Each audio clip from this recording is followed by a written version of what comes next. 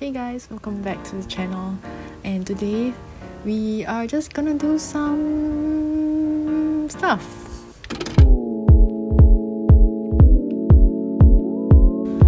So first up on the agenda, I decided to make some clay coasters or clay trays. I tried making it before in the past, but it didn't really work out because I rolled out my clay way too thin and it ended up bending too much. So here I made sure to make it extra thick with my fruit juice bottle.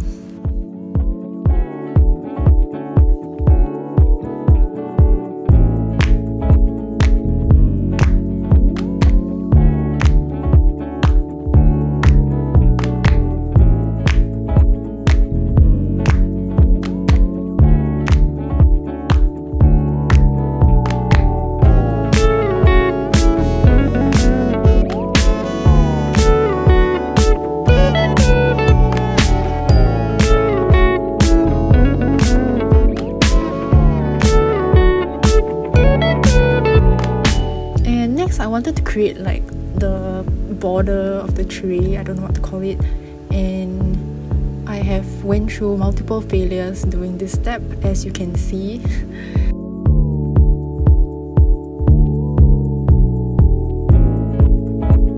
But after watching a few more tutorials online, I learned that you needed to make some slip, which is basically mixing some water with clay.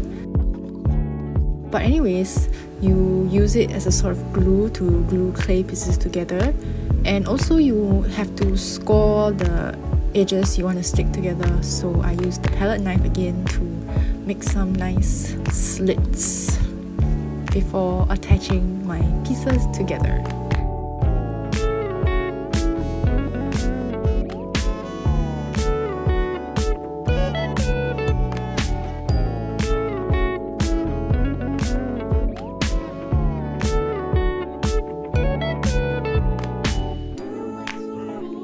And after that, I have a nice therapeutic session molding the clay with my fingers, and it was pretty relaxing.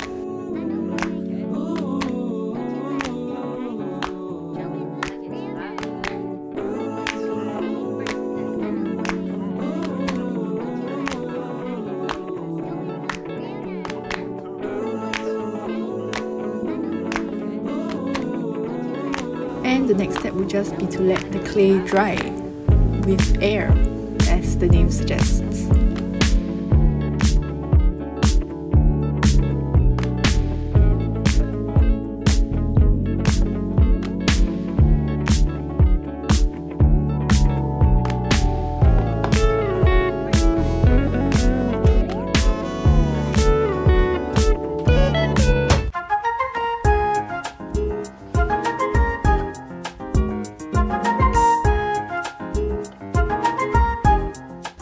Before we begin painting the CDs, I would like you guys to just enjoy a moment of CD ripping ASMR.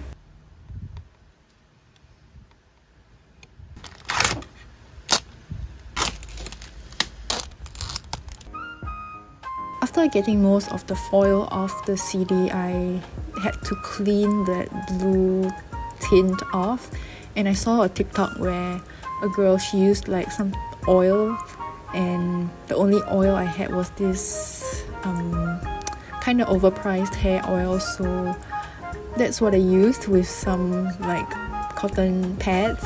And it might not be the most cost-effective thing to use, but at least it made my CD smell amazing.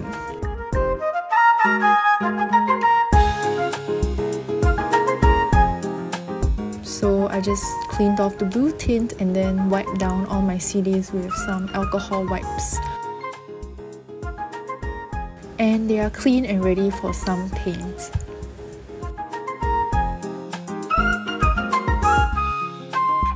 I painted a white base first on all the CDs with the designs, which consists of mainly just flowers, blobs, and lines, which is the peak of my creativity here. And also, can I just say, while I was doing all these arts and crafts, I was just like binging gfriend music videos from the start to the finish, because I am very sad. Okay, let me just take a moment to talk about gfriend here. I feel like they have been such a big part of my life, especially during secondary school. And when I was back in secondary school, they were doing their schoolgirl concepts, and I was like, yes. I was a huge simp. And after I graduated from secondary school and kind of matured a little bit, I felt that they matured together with me with their more mature concepts. And gfriend also kind of like allowed me to bond with other people who like gfriend, and we had a very good time making fun of our lives with gfriend inside jokes and stuff like that. And heck, I even participated in my secondary school's talent competition for Teachers' Day with a gfriend dance. Like, I love their dances, okay? But anyway, that's the end of my gfriend appreciation segment. So back to painting the CDs. And for the colors, I mainly start with pink, purple, yellow, because I conform to gender stereotypes, which is not a bad thing, so let me be.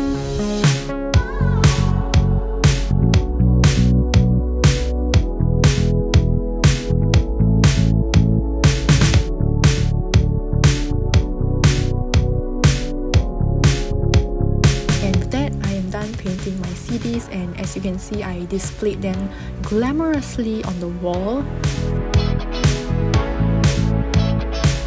I also used them as coasters for my fruit juice bottles, and I think they look pretty cute. I have one right here. After I'm done painting the CDs, my clay coasters are still like not dry, so in the meantime I will show you my bullet journal. I've been using this bullet journal for like, I would say 3 months plus, and I mean, it's just a regular dotted notebook. And personally, I've always been a fan of having a physical notebook for my to-do lists every day, as much as it's very convenient to have my lists on my phone and stuff. And I guess it's that process of having my weekly template, and also the process of creating the template every single week and using my egregious amount of outliners and not let them go to waste. For every month, I also try to like use new liner colors for a fresh start. I've been experimenting with my monthly pages. I used to just draw a monthly calendar, which I would never ever use. So recently I've been trying to carve out different sections, such as habits, goals, and stuff like that. And I really like how it motivates me and the joy I get out of it. So with that cheesy stuff out of the way, let's move on to painting my clay coasters, which is not that much exciting, but let's go! Fresh off the oven, my clay coasters are looking a little janky, especially the one that I made way too thin. But fret not, let's move on to sanding. And cue the sanding ASMR.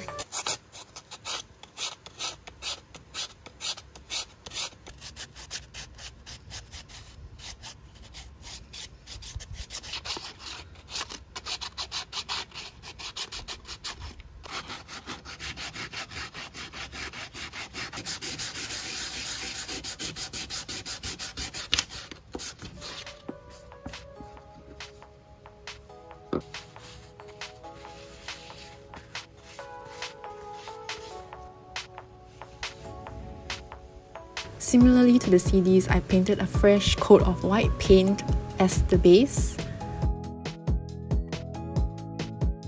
One of the designs I did was a pink gingham design, which I must say I've been really obsessed with recently. I just love painting it because it's really therapeutic, because you kind of have to like connect the lines and paint the darker bits where they intersect. I don't know, it doesn't make any sense why it's so therapeutic.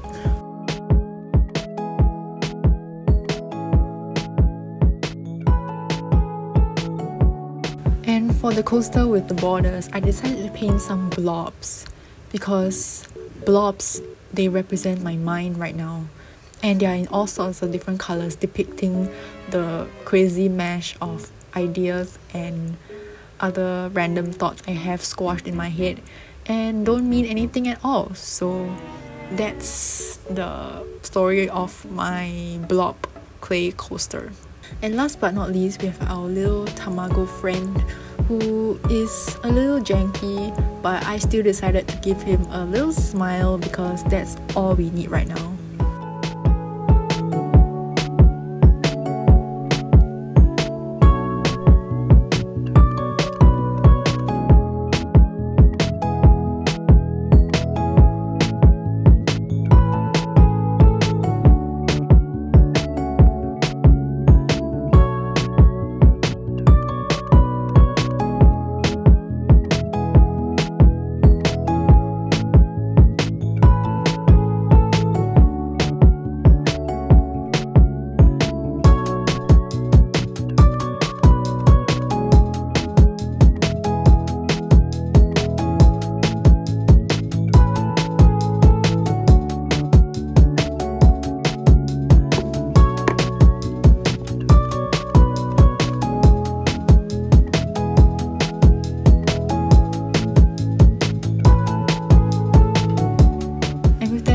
We have come to the end of this video. I hope it kind of inspires you to just do something crafty. I must say, in the past few days when I'm working on all these different crafts, like random CDs that nobody wants, it really kind of like reset my mind a little bit and cleared the brain fog that I previously had. See you in the next video. Bye!